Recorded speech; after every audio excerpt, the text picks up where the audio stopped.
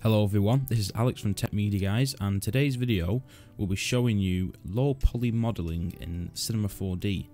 Now I'm not going to show you how to create the models right now. If you would like to see any other 3D modelling content, you can request it in the comment section or via any of our various social media sites.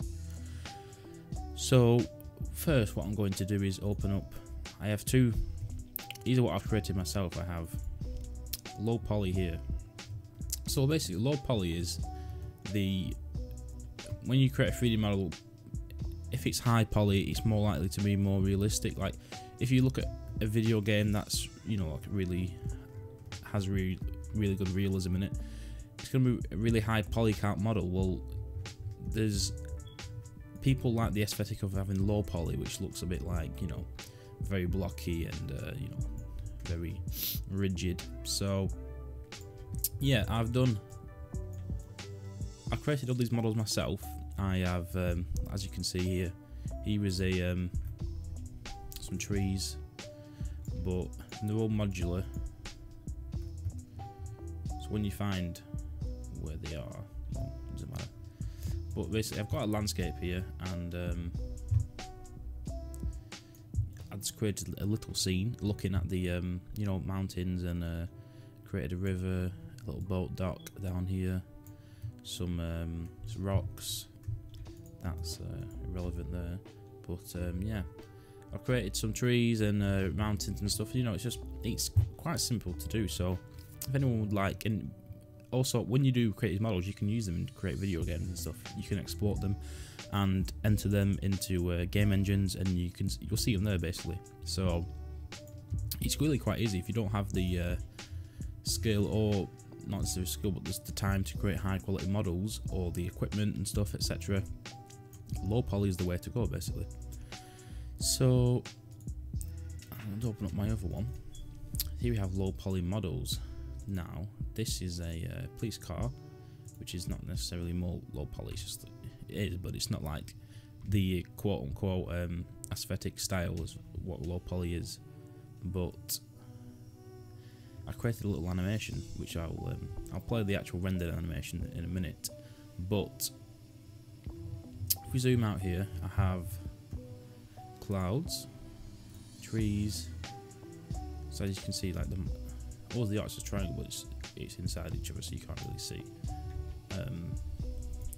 Bushes, rocks, roads, traffic cones.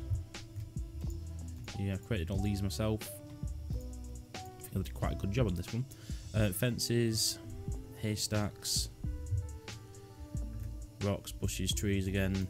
I've created this tractor here, a little rock, and it's like a little river thing, but you can't really see it in the video. But yeah, and lampposts as well, and they're all lighted as well. So if actually, I'll just load up this. Oh, here we go. If I play this here animation, as you can see here, I'll render this out, and I'll also speed up the render because it takes quite a while. Okay, well the scene is finished rendering now, and so as you can see, I have the light things. I forgot what they're called.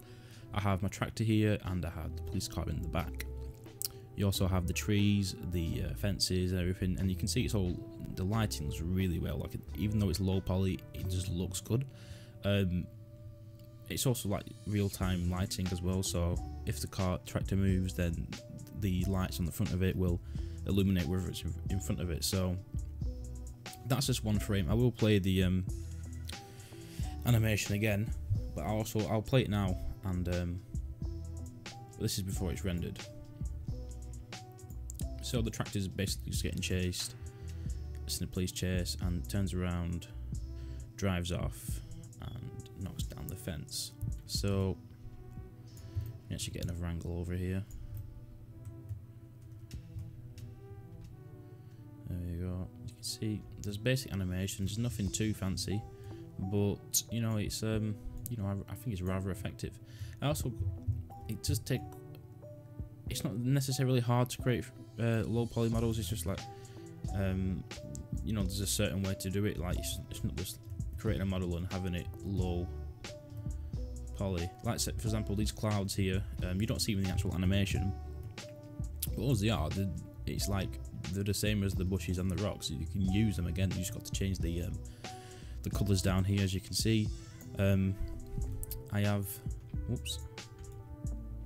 my skybox up here, which provides lighting for the scene, and yeah, but also I do like my roads. They're not grouped together right now, so if I was to move that, it would take out the piece. But yeah, so they're all modular. You can when I group them together, you can copy them, create a longer road, or you can actually just use the parts for anything else. But I mean, I think I did quite a good job, and I could potentially do some more with it, but that's up to people who watch the video. What would you like to see? Would you like me to see implementing these models into a game, or just doing tutorials on how to do other models?